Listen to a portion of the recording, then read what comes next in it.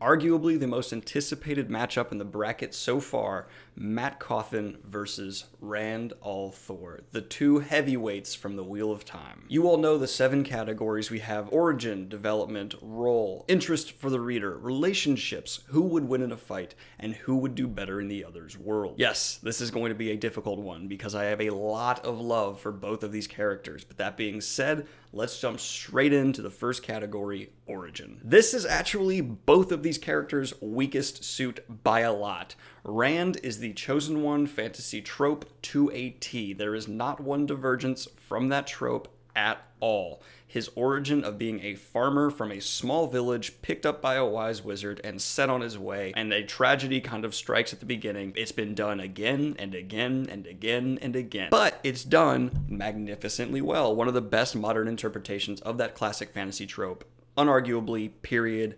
It's just that it's not that original. Mat, on the other hand, doesn't really get much of an origin. Now hear me out. At the beginning of the series, we are focusing a lot on Rand. It's almost the entire point of the first book. We don't even leave his perspective, except for the loose Theron scene at the beginning. And while that's happening, we get a great interpretation of a trope origin for Rand.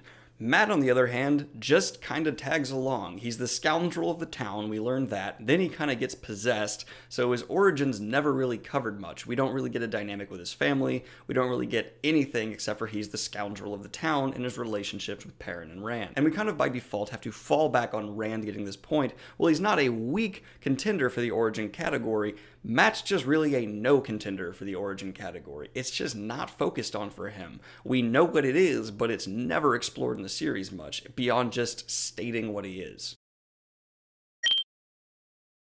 Now stand aside, worthy adversary. 'Tis but a scratch. Now we have development, and both of these guys reign king for development in all of modern fantasy, I think. They almost share the crown. Mat develops from that village scoundrel, who we don't even get much of an origin for, to a warlord, multiple life living, lucky man who just captures the heart of every reader. He is masterfully executed throughout the series, and I am of the opinion that when Brandon Sanderson wrote for him, he really did do a good job. I know there's some readers who don't think so, but I think Brandon Sanderson finished off his development wonderfully and did manage to capture Mat's attitude without maybe capturing his tone, if that makes sense. Then we have Rand's development, which is pretty much everything Mat's done plus one.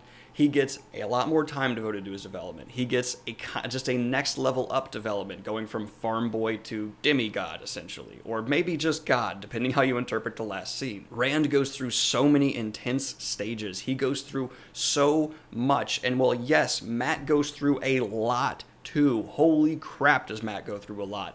Rand, just everything just a little bit worse. And this comes down to when they have their incredibly charming kind of measuring contest at the end of the series. It's so funny to see these two go at it, to see who's kind of been through more, and Mat's snarky last comment, of course, just fit wonderfully. And it's one of the reasons I think Brandon Sanderson really captured these two so well, is how well he handled their reunion. So yes, I do think, while Mat might be able to make it seem like he's had more of a development going on, Rand really does take this point, and is having a firm lead at the beginning of this matchup.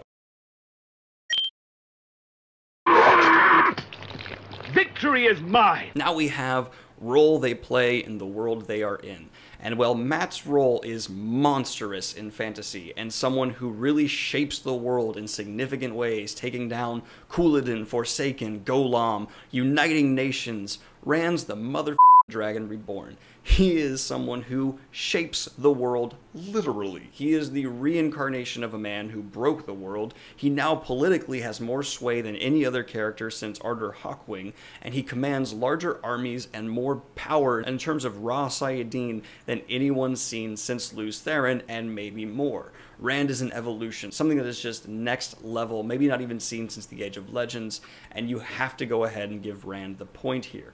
He is just the dragon reborn, and I should have just said that, and it could have been the point. Lord, that in thy mercy...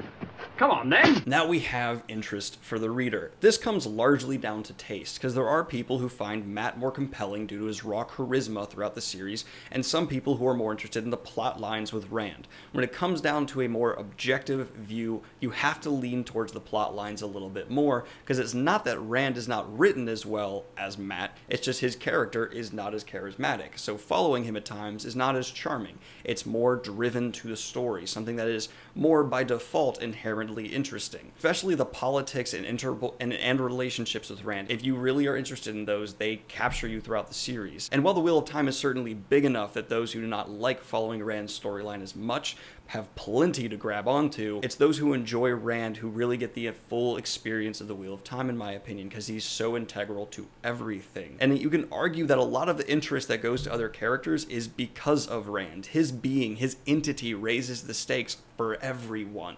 So by default, he gets a little bit of points from everybody in the series when it comes to interest. For that reason, Rand takes the interest point as well.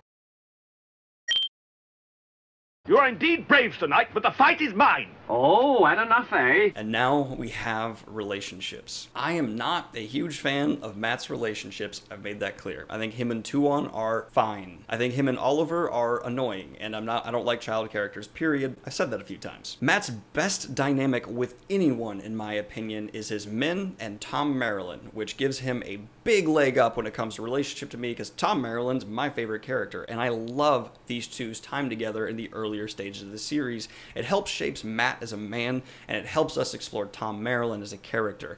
I like these two a lot, but when it comes to relationship, Rand again has the whole series backing him in a very serious way. Just taking into account his relationships with his enemies, it's bigger than anything Mat has. His dynamic with Lanfear, Ishamael, then Moradin, the Dark One, every other Forsaken, his conflict with Ravine, everything there is monumental. Then you have his love triangle square, and that's very well executed, as well as it could be. I have my issues with it, but I think it's really good overall. Then there's his relationships with the Aiel, every culture he encounters, himself, the madman in his head, Luge Theron, his destiny, all of this comes together to make Rand one of the most interesting characters when it comes to relationship in the history of fantasy. So once again, Rand takes the relationship point. Just a flesh wound. Now we have who would win in a fight. Now, Rand has a luck factor as well as Mat. Not nearly as big as Mat's, but he has one. It's there. He's Talviren, maybe the strongest ever. Mat has Talviren and something else in addition to that. His luck is extreme, but is it extreme enough to stop him from dying from a man who has sent thousands of weaves out to kill an army multiple hundreds of thousands Trollocs strong? No, his luck is not that good. In fact, we have seen Mat die before by the pattern. It's arguable that his luck brought him back to life. That is debatable though, and for sure not confirmed, so I'm going to come to the conclusion that Mat can die if the odds are against him enough, and Rand would certainly, if anyone does, have the ability to take Mat down, though he'd probably hate himself doing it. Of course, I'm not taking into account these guys' friendship, because if it was, they just wouldn't fight under any circumstances, but in a realistic view, yes, if they had to fight, they were forced to by some outer entity making them, Rand would certainly have what it takes, even starting at close range, to kill Mat. While Mat might be more skilled with his Ashandarai than Rand is with his sword, Rand could stave him off long enough to get hundreds of weaves involved and take Mat down. There's not much of a competition there, so when it comes to a fight, Rand takes the point once again. Right, I'll do you for that. And now we have the tiebreaker that really does not matter this time. I guess I could say that if they switched roles and Mat was born as the Dragon Reborn and Rand was born as the one with the luck factor, once again, this would not matter much, though we would get a very different series, and the final conflict with the Darkwood would probably go down much differently. Much differently. That's a rewriting of the Wheel of Time that I think we all need and deserve. I'm very interested in that. But that's pretty much my matchup between these two. I'll call the last point a wash officially. All right, we'll call it a draw.